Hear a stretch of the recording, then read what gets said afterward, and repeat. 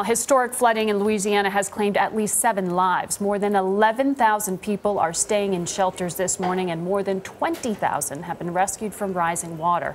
But people have pulled together throughout the devastated region to give each other support. Jamie Wax is in Baton Rouge, where people are helping their neighbors survive. Jamie, good morning. Good morning. For the past several days, one of the only ways to get around in certain parts of Baton Rouge has been with a boat, or with something like this. A Chevy truck converted into a high-riding hunting vehicle. For this week, this truck hasn't been used for hunting. It's been used for rescuing people that have been stranded by the floods. When the water started to rise, Robert Singelman and Teague Bonneville rolled into action. How many people have you rescued with this truck? 250 plus. Really? Babies, kids, elderly, 30 dogs. This video was taken as they plucked stranded neighbors from their homes. They're part of a loose collection of volunteers known locally as the Cajun Navy. You don't get emotional right when you do it. You just do it.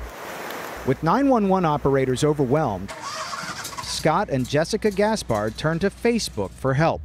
Eventually, boats arrived to take them and their 11 children to safety. What we truly saw were friends, neighbors, complete strangers rescuing people left and right.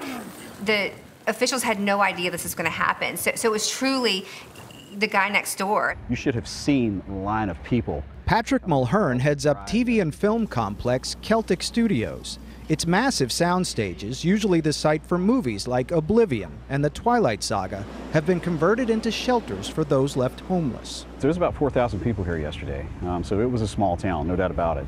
As devastating as the floodwaters have been, Mulhern says the outpouring of support is a hopeful sign, especially after a tense summer of police shootings and racial tension. Floodwaters don't discriminate. They don't care about race, color, creed, religion, gender, you name it. Latrinda Sanford and her children have been living at the shelter since losing their home several days ago. Did you ever think you'd see anything like this in Baton Rouge?